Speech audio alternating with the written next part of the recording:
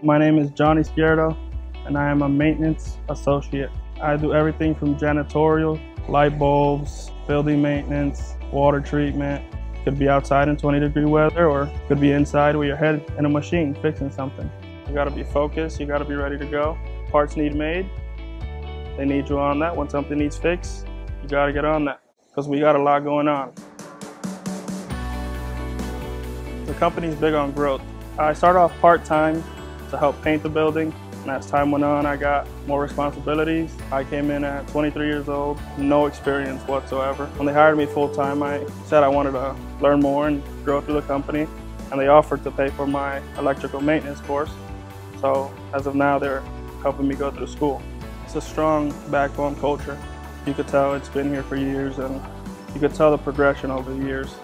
You got kind-hearted people like Jennifer, all the other maintenance guys, the machinists, everybody looks out for each other. Always see people smiling, laughing, joking around. They got something for you, they'll give it to you. They need something, they'll ask you for it.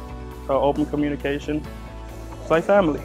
All the get-togethers, the picnics, the summer picnic, spring picnic, I guess. You have the bouncy houses, the free ice cream, all you can eat ice cream. Can't pass that up.